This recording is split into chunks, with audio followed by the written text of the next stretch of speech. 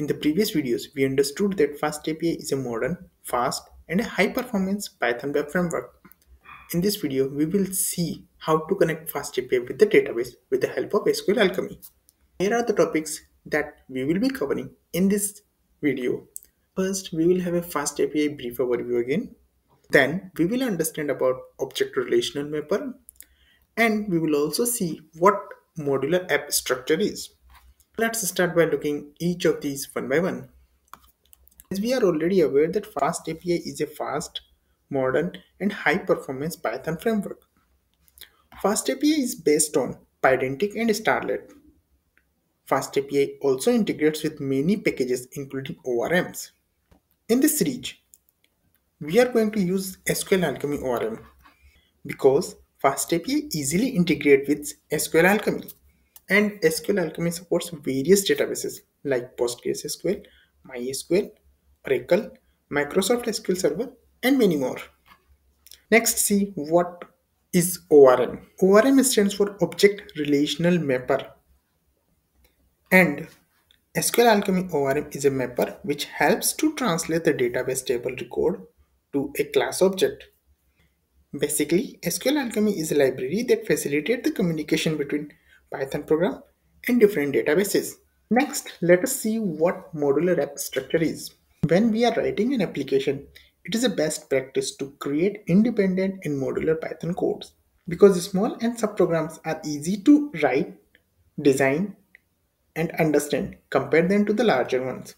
Thus, modularization makes development quicker and it also helps to make our project maintainable.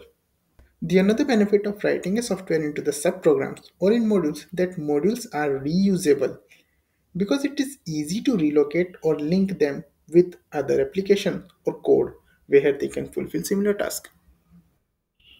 Apart from this, modularized applications are easier to manage and scale. Now, let us open the Visual Studio Code and see what we are going to build today. We are going to create a separate folder to keep the database related files.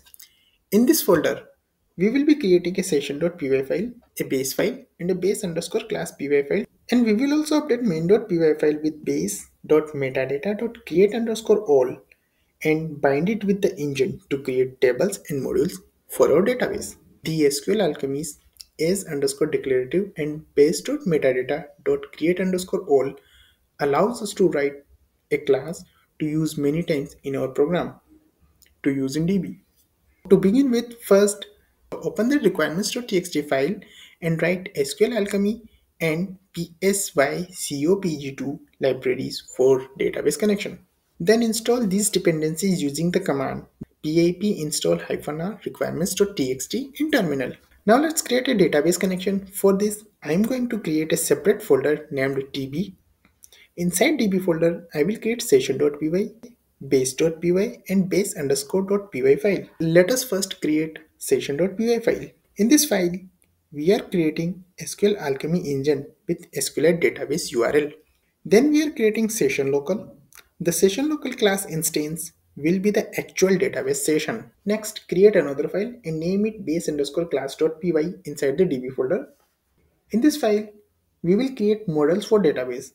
A model class is a Pythonic representation of a database table. Now, we will create a super duper class. Every model will inherit this base class and we will utilize this base class to create all the database tables. Next, let me create another file and name it base.py file. The base.py file will have all the modules related to the tables created in database folder. Now we need to update main.py file. So head over to main.py file because whatever changes we have made in our API project, we need to tell main.py file about those changes we made in our project. So we need to update this file. Here we have imported the engine from db.sessions and base class from base.py, and then we bind the engine with base.metadata.createAll bind equals to engine. With this, we are done with our code. Now it's time to run the uvicon server.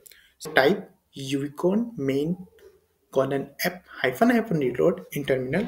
As soon as you hit enter, you will see an SQLite database is created in the same project directory. That's all from this video. Thank you for listening. Have a nice day.